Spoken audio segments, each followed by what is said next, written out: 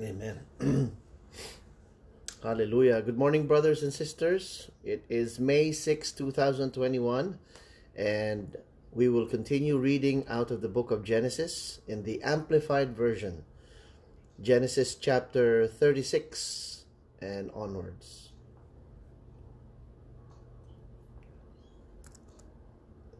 Okay.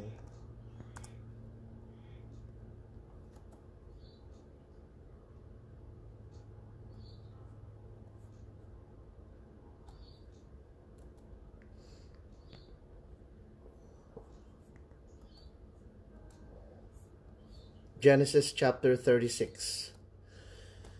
Now this is the genealogy of Esau. 37.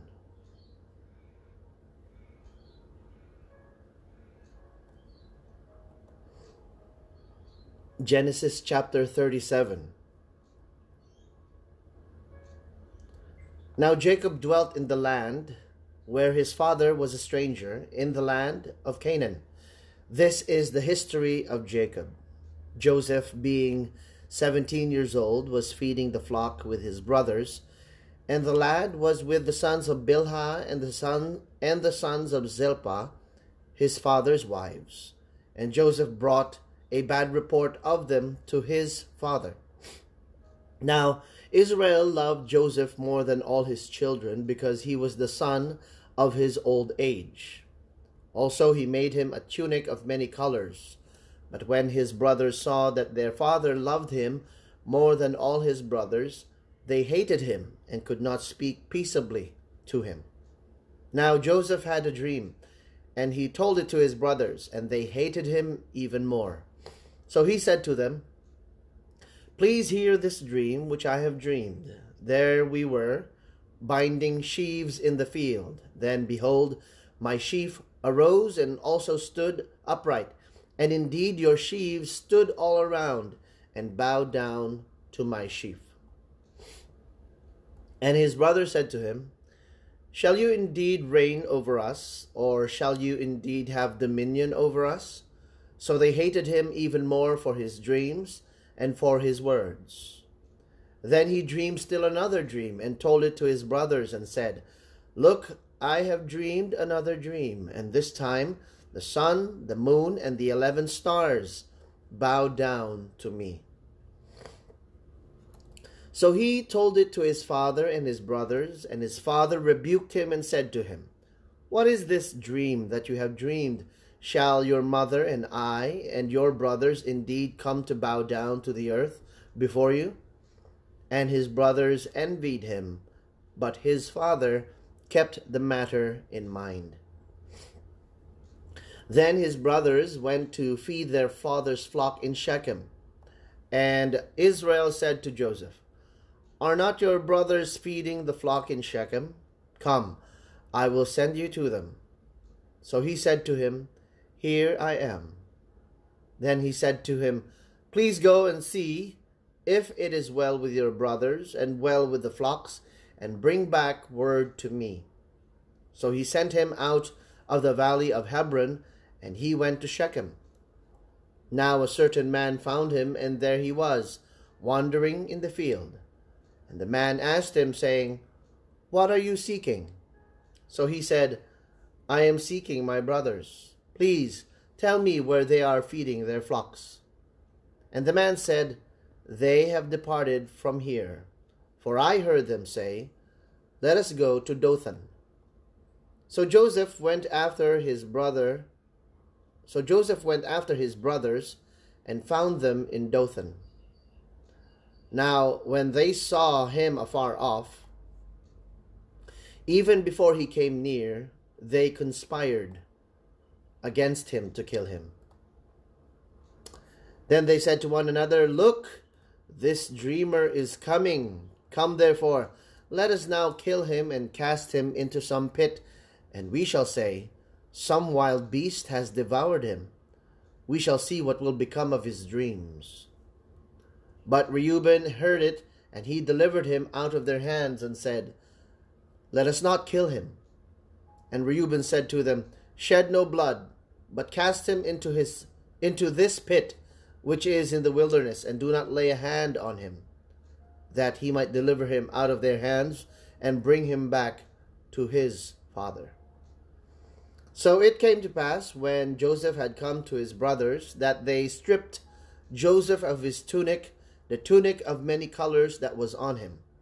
Then they took him and cast him into a pit, and the pit was empty. There was no water in it. And they sat down to eat a meal. Then they lifted their eyes and looked, and there was a company of Ishmaelites coming from Gilead with their camels, bearing spices, balm, and myrrh, on their way to carry them down to Egypt. So Judah said to his brothers, "What profit is there if we kill our brother and conceal his blood? Come, and let us sell him to the Ishmaelites, and let not our hand be upon him, for he is our brother and our flesh." And his brothers listened. Then Midianite traders passed by. So the brothers pulled Joseph up and lifted him out of the pit and sold him to the Ishmaelites for 20 shekels of silver. And they took Joseph to Egypt. Then Reuben returned to the pit, and indeed Joseph was not in the pit, and he tore his clothes. And he returned to his brothers and said, "The lad is no more, and I, where shall I go?" So they took Joseph's tunic, killed a kid of the goats, and dipped the tunic in the blood. Then they sent the tunic of many colors, and they brought it to their father and said, "We have found this. Do you know whether it is your son's tunic or not?" And he recognized it and said, "It is my son's tunic. A wild beast has devoured him. Without doubt, Joseph is torn to pieces." Then Jacob tore his clothes, put sackcloth on his waist, and mourned for his son many days. And all his sons and all his daughters arose to comfort him, but he refused to be comforted. And he said, "For I shall go down into the grave to my son in mourning." Thus his father wept for him. Now the Midianites had sold him in Egypt to Potiphar, an officer of Pharaoh and captain of the guard. Hallelujah.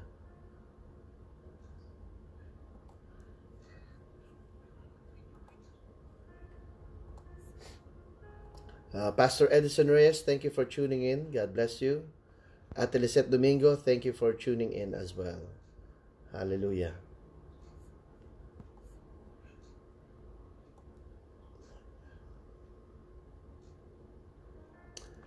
Be a vessel of God's treasures and share them as you read His Word. Stay favored with your family.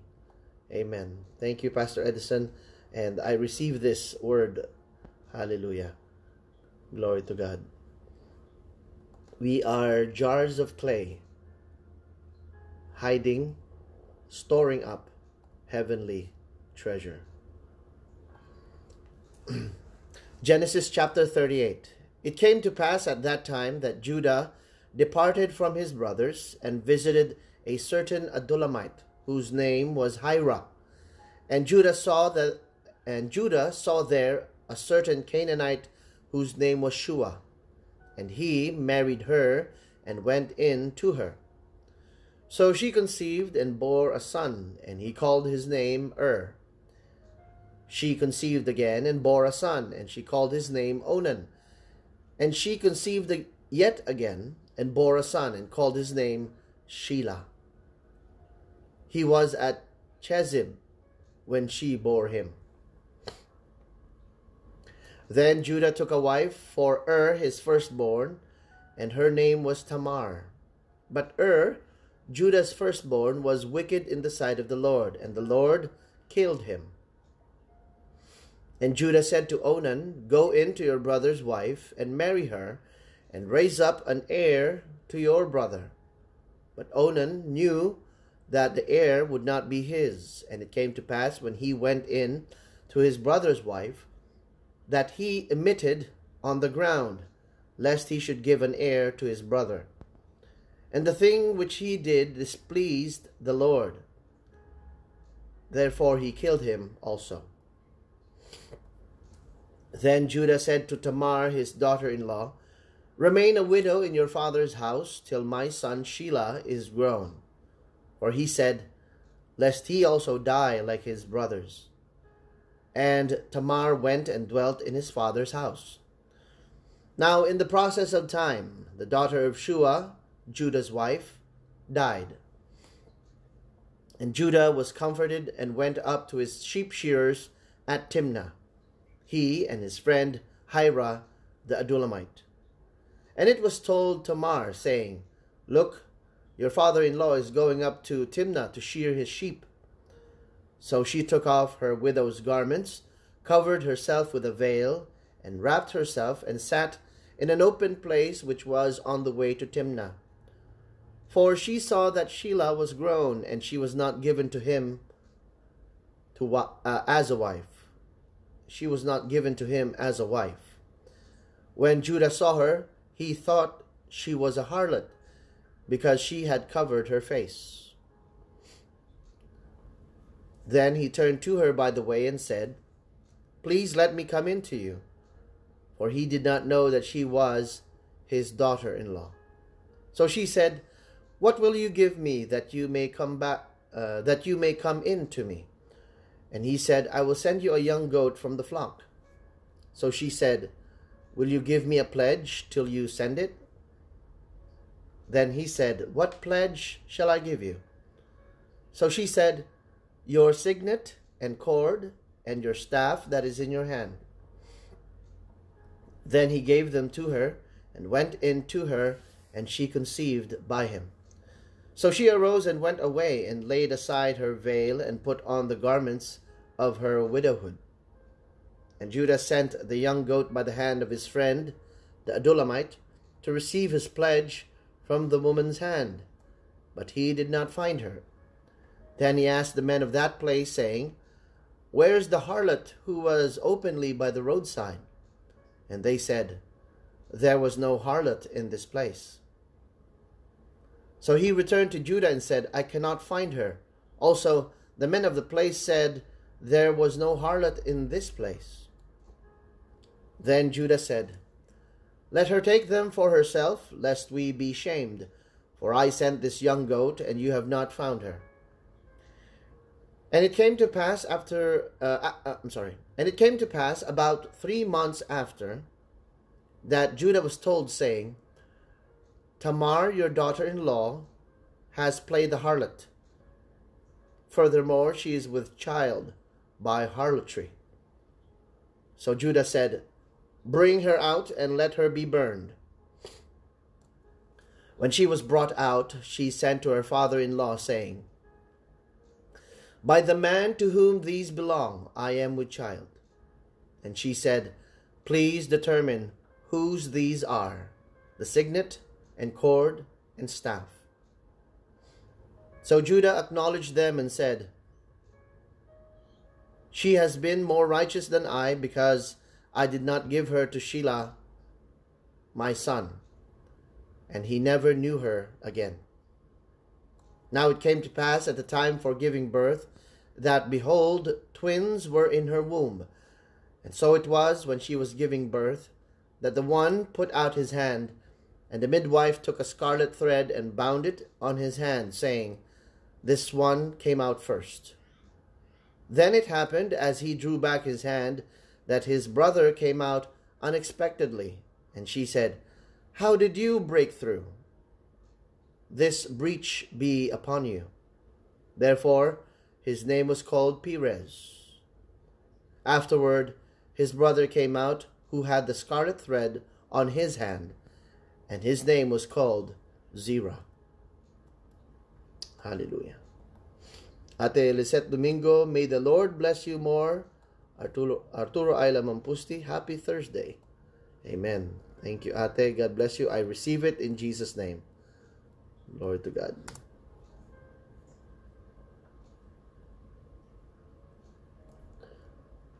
Genesis chapter 39. Now Joseph had been taken down to Egypt, and Potiphar, An Egyptian officer of Pharaoh, the captain of the royal guard, bought him from the Ishmaelites, who had taken him down there. The Lord was with Joseph, and he, even though a slave, became a successful and prosperous man. And he was in the house of his master, the Egyptian. Now his master saw that the Lord was with him, and that the Lord caused all that he did to prosper, succeed in his hand. So Joseph pleased Potiphar and found favor in his sight, and he served him as his personal servant.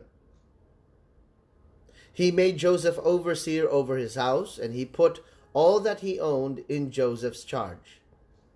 It happened that from the time that he made Joseph overseer in his house, and put him in charge over all that he owned, that the Lord blessed the Egyptian's house because of Joseph. So the Lord's blessing was on everything that Potiphar owned, in the house and in the field. So Potiphar left all that he owned in Joseph's charge, and with Joseph there he did not need to pay attention to anything except the food he ate. Now Joseph was handsome and attractive in form and appearance. Then after a time his master's wife looked at Joseph with desire, and she said, "Lie with me." But he refused and said to his master's wife, "Look, with me in the house, my master does not concern himself with anything. He has put everything that he owns in my charge. He is not greater in this house than I am, nor has he kept anything from me except you, because you are his wife. How then could I do this great evil and sin against God and your husband?" And so it was that she spoke to Joseph persistently day after day, but he did not listen to her plea to lie beside her or be with her.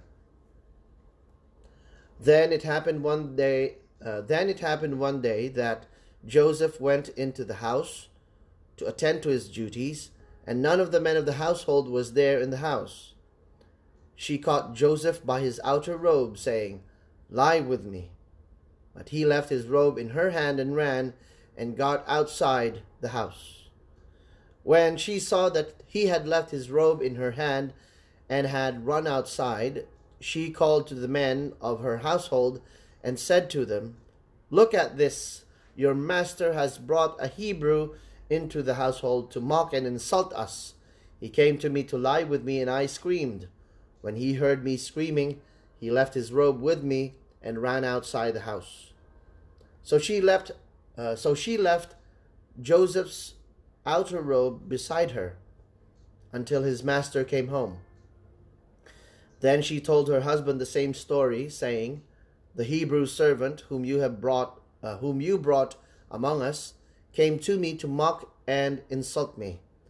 Then, as soon as I raised my voice and screamed, he left his robe with me and ran outside the house." And when Joseph's master heard the words of his wife, saying, "This is the way your servant treated me," his anger burned. So Joseph's master took him and put him in the prison, a place where the king's prisoners were confined. So he was there in the prison. But the Lord was with Joseph and extended loving kindness to him, and gave him favor in the sight of the warden. The warden committed to Joseph's management, all the prisoners who were in the prison, so that whatever was done there, he was in charge of it. The warden paid no attention to anything that was in Joseph's care, because the Lord was with him. Whatever Joseph did, the Lord made to prosper. Hallelujah. Glory to God. Brother Jedediah Reyes, thank you for tuning in. God bless you. And hallelujah. Let's see who else. Sister Evangelina Bugayong, thank you for tuning in. And Sister Kit Gregorio Evora, thank you for tuning in as well to our Bible reading. Um, the Pink Unicorn on Instagram. Thank you for tuning in. Um, my my my friend from Cavite. Hallelujah. Si Nino. Hi, Nino. God bless you. Thank you for tuning in to our Bible reading this morning. Genesis chapter 40. Now, sometime later, the cupbearer, butler, and the baker for the king of Egypt offended their lord, Egypt's king. Pharaoh, Sesostris II, was extremely angry with his two officials, the chief of the cupbearers and the chief of the bakers. He put them in confinement in the house of the captain of the guard, in the same prison where Joseph was confined. The captain of the guard put Joseph in charge of them, and he served them. And they continued to be in custody for some time. Then the cupbearer and the baker of the king of Egypt, who were confined in the prison, both dreamed a dream in the same night, each man with his own significant dream, and each dream with its personal interpretation. When Joseph came to them in the morning and looked at them, he saw that they were sad and depressed. So he asked Pharaoh's officials who were in confinement with him in his master's house, "Why do you look so downhearted today?" And they said to him, "We have each dreamed distinct dreams, and there was no one to interpret them." So Joseph said to them, "Do not interpretations belong to God? Please tell me your dreams." So the chief cupbearer told his dream to Joseph and said to him, "In my dream there was a grapevine in front of me, and on the vine there were three branches. Then as soon as it budded, its blossoms burst open, and its clusters produced ripe grapes in rapid succession. Now Pharaoh's cup was in my hand, and I took the grapes and squeezed them into Pharaoh's cup. Then I placed the cup into Pharaoh's hand." Then Joseph said to him, "This is the interpretation of it. The three branches represent 3 days. Within 3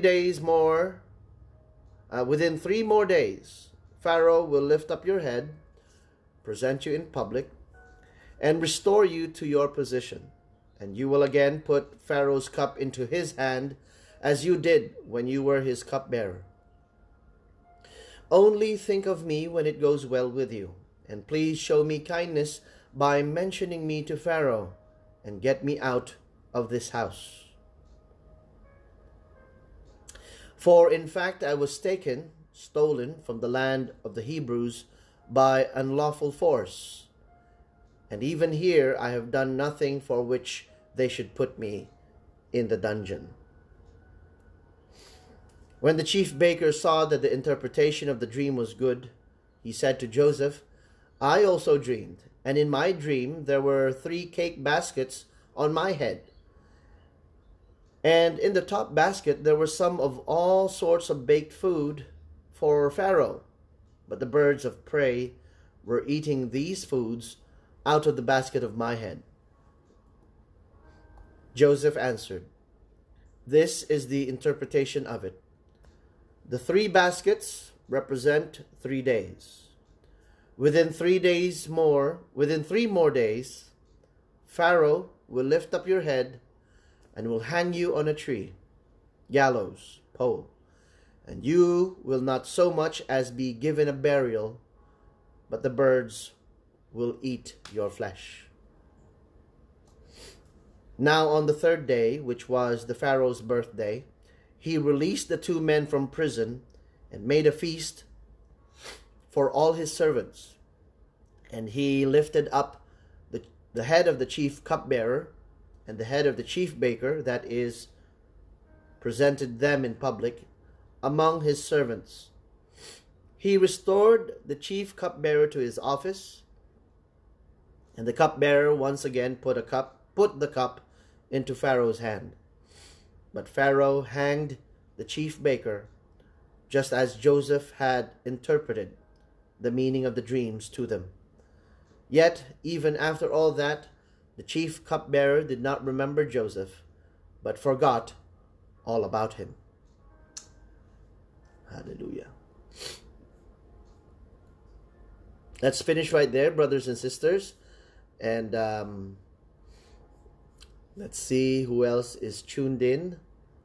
Pastor Louis Espiritu, thank you for tuning in. God bless you. Glory to God. And hallelujah. Brother Ron Kainya, thank you for tuning in. God bless you as well, kapatid. Let's see some messages here.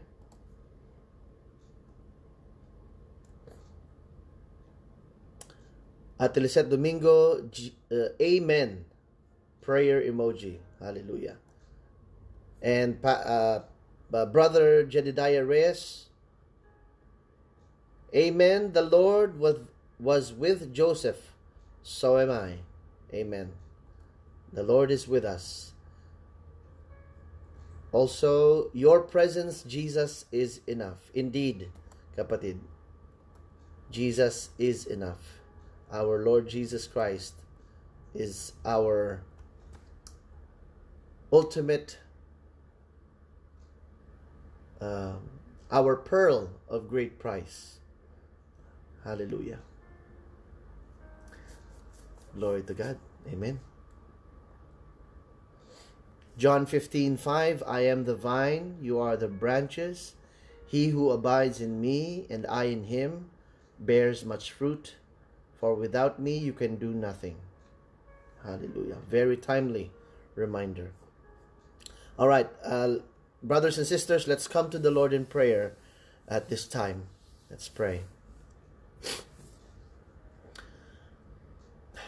Hallelujah. Father God in heaven, we praise you and we magnify your name, Lord God. We lift your name on high. You are good. You are worthy to be praised.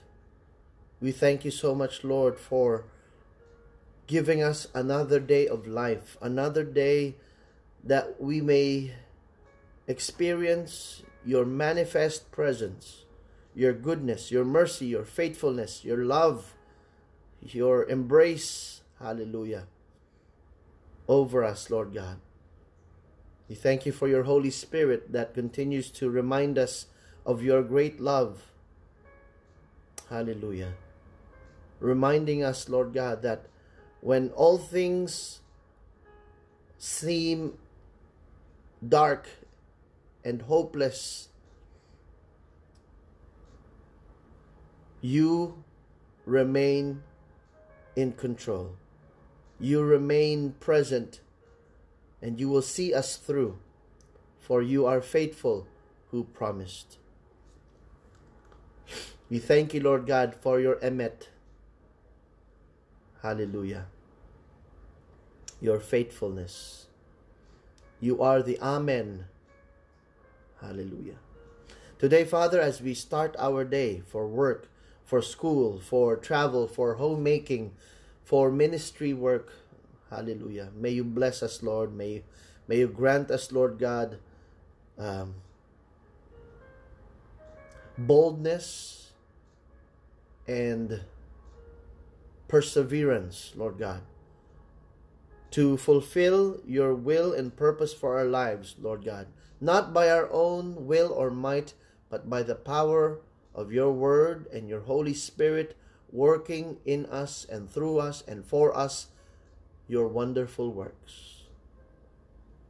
Lord, it is not by our own flesh that we do these things, for if we do them by our own will or might, they will become vain. They will become nothing. But as long as we surrender our lives to you, as long as we commit our lives to your hands, then you will be you will be the one who will make all things work together for good according to your will and purpose. Lord, give us the spirit of humility and submission, Lord God. Hallelujah. Give us wisdom that comes from above. Help us to do the right things at the right time. Hallelujah. I pray for my family, Isla, Alexandra, and myself, and my brothers and sisters in my household. Hallelujah. Brother Franz, Sister AC, and Kuya Mordecai. Lord, help us to continue to grow in grace and in the knowledge of our Lord Jesus Christ as we live our lives worthy of your calling, worthy of your kingdom. And as we lead other families to do the same, help us, Lord God, to proclaim your word, your gospel, without fear, without favor, with much boldness.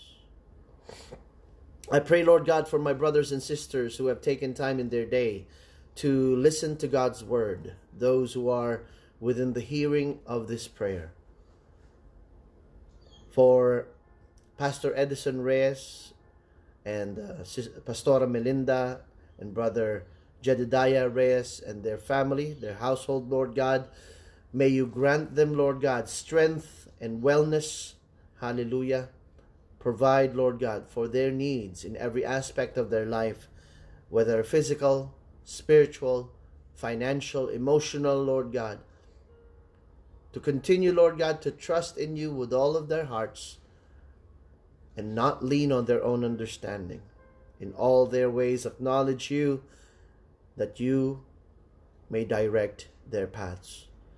And I pray, Father, that the ministry that you have entrusted to them, Trust in the Lord, the Living God Church in Las Piñas, will continue to flourish, will continue to take in more families who will dedicate their lives to Jesus Christ.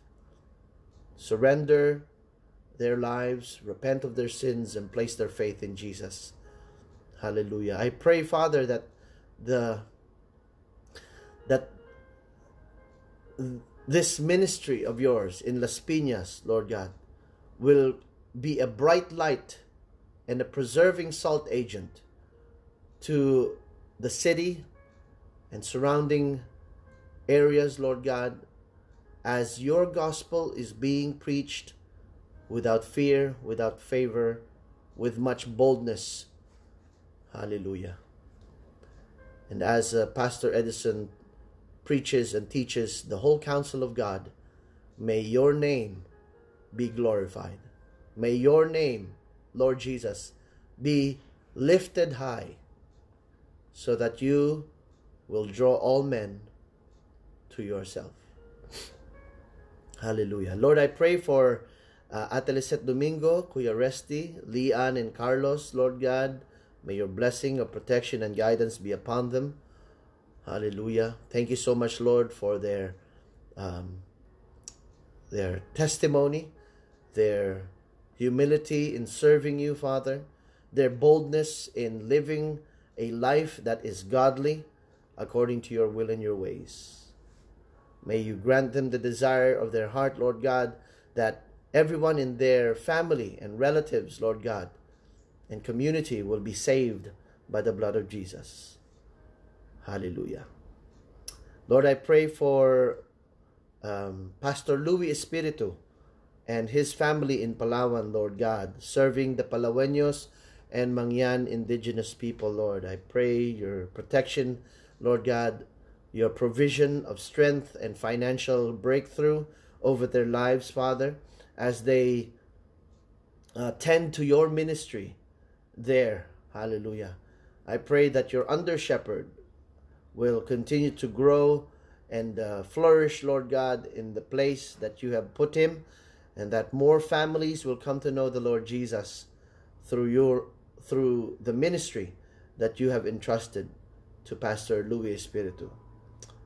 And Lord, I pray that more vineyard workers, Lord God, that there will be more laborers to come to your vineyard, to work in the harvest.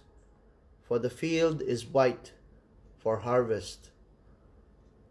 And therefore, we ask you, Lord God, the Lord of the harvest, to send more workers, hallelujah, to your field.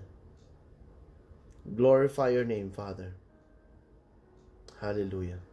Lord, I pray for Sister Evangelina Bugayong, Lord God, and her family, her loved ones, Lord God, the Bugayong, the Tandingan, the Trajano families, Lord. May you grant them, Lord God, strength and wisdom for the day, and may they continue to grow in grace and in the knowledge of our Lord Jesus Christ. I pray, Father, that your gospel bear fruit in the lives of your people, hallelujah, whom you have called, hallelujah. I pray, Father, for your Holy Spirit to embrace Sister Evangelina Bugayong, Lord God.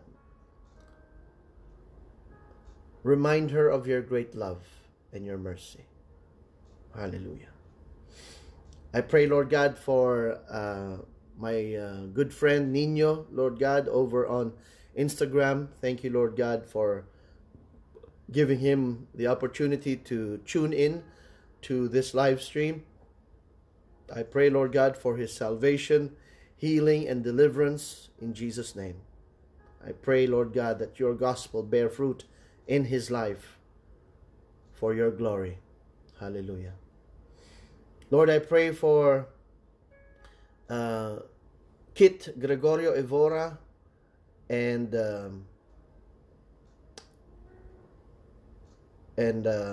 their family, Lord God.